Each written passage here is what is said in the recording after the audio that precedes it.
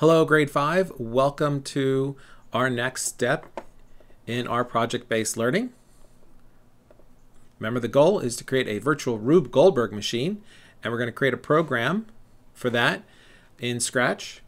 And this week we are doing stage 3. That is the next stage in our Rube Goldberg machine. So let's dive into Scratch and see what we can see. So here we are inside of Scratch. Remember, you have to sign in. If you don't sign into Scratch, it will not save your work. So we're going to click sign in. I have my username and password there. If you don't remember your username, you can always send me an email and I will help you find it. Once I have signed in, what I'm going to do first is I'm going to go to my stuff. So let's take a look for that. I have it zoomed so I can't see it. There we go. So I'm going to click on my name. Make sure your username's up here. Click on My Stuff, and you should be able to get to your last project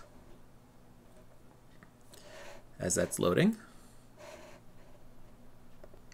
So you can see here I have a Rube Goldberg Stage 1 and a Rube Goldberg Stage 2. I'm going to click on Seeing Inside Rube Goldberg Stage 2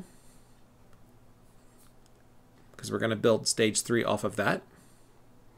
And just like we did before, just review our stages so far. We're going to go to File and Save as a Copy.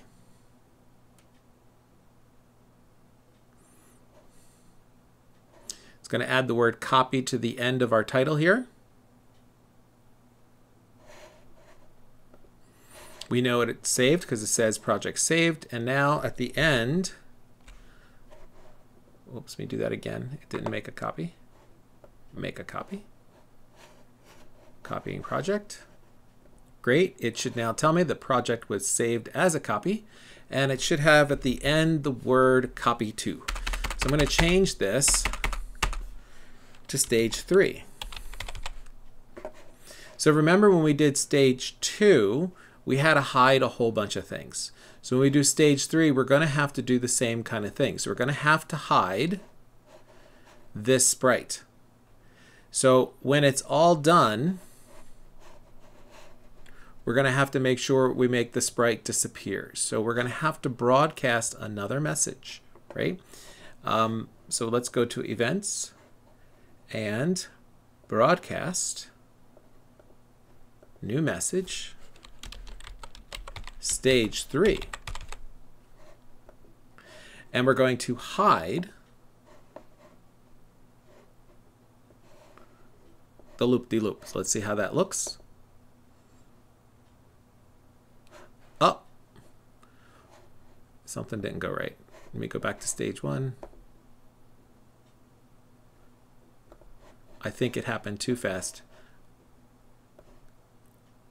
I'm going to put the hide instead on the sprite. Let me do that again. Whoops, that was my fault. I put it on the wrong sprite. I wanted the code to go on the ball, not on the loop. So the last thing the ball has done is flying off the screen. So what we're going to do is we're going to now broadcast stage 3.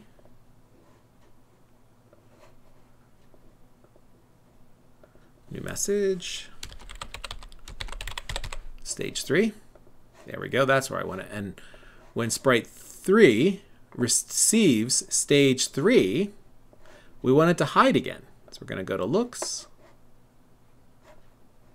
and we're going to go to Hide. So it hides when we hit green, it shows when it receives stage 2, and it hides again when we receive stage 3. So let's take a look at that. And there we go. So now we know the ball is kind of shooting up in the corner here. We have to decide how we want it to come back on the screen. I'm thinking the most amount of sense means it should come down here on the bottom. So after we broadcast stage 3, I'm going to go back to my sprite and I'm going to move the ball again back down to here. And I want it to happen instantaneously so I can hide it and show it again like I did before. So I'm going to hide it. And then I'm going to move it. I want to move it way down here.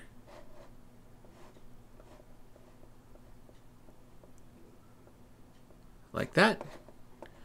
And then I can see that the computer's automatically put the numbers in for me. And then I'm going to go to my looks and I'm going to go to show. And the ball should come back. Whoops, I put it in the wrong spot. Let me move that again.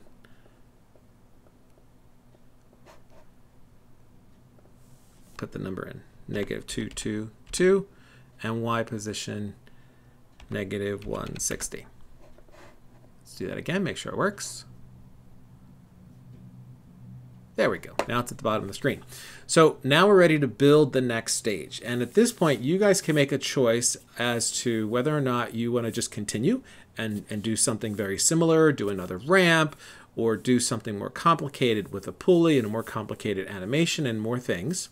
But what I'd like to do is do something a little bit different and do a clone just to kind of see what happens. Maybe something happens with multiple balls on the screen.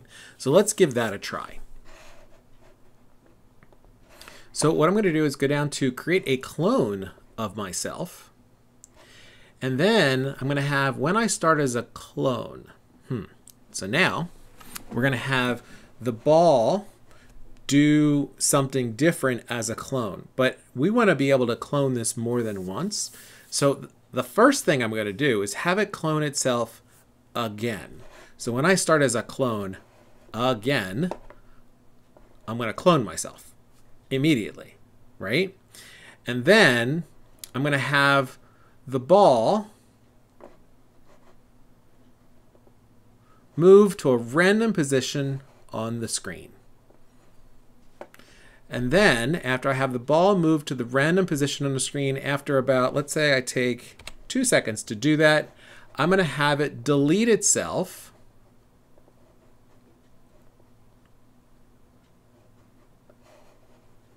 from being a clone. So let's just see what that does for now.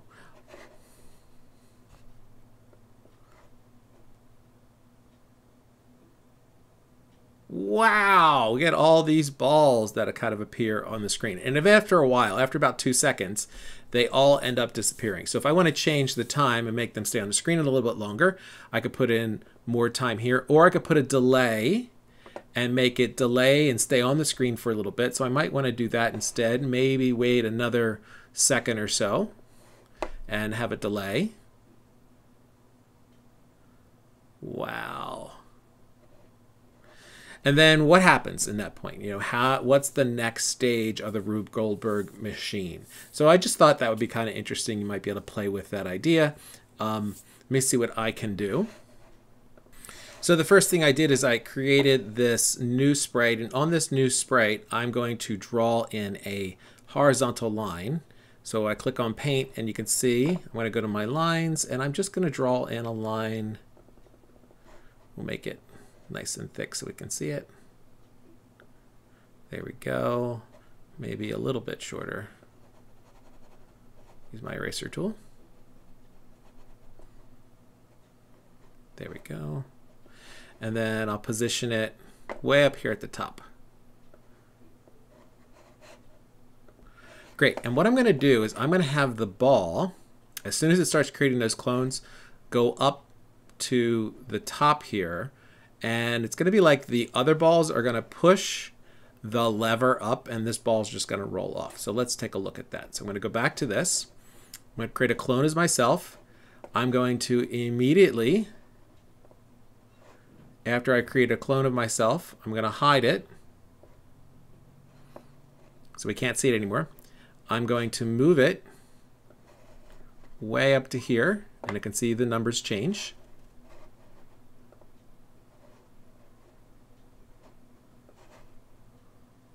Hope it didn't take it. Hang on, I'll do that again. There we go. Now I got the numbers. And then I'm going to show it. Like that. Okay. Then all these balls are going to push, but now what I have to do is when this gets into contact with a clone or with one of the balls, I have to have the lever 3 change. I have to have the lever move. So I'm going to do that on the sprite. Now also notice on this sprite we have the same code, if I can find it, that we had before. Oh, maybe I just deleted it. I'll put it back on. Oh, here it is. When I receive stage 4, when green flag is clicked hide, and then when I receive stage 3. So it's very similar to what I did here, only it's just the next 2 stages. Okay. So what I've done is I've created a little loop here that is going to keep running until the ball sprite, which is sprite 1, is touching the line sprite. When it touches the line sprite, the line is going to turn 15 degrees. Let me go back to the ball sprite. I added in that I'm just going to have the ball wait 2 seconds and then have it glide off of the platform and then broadcast stage 4 and hide the ball for ready to be beginning the next stage. Okay, so here's what that looks like.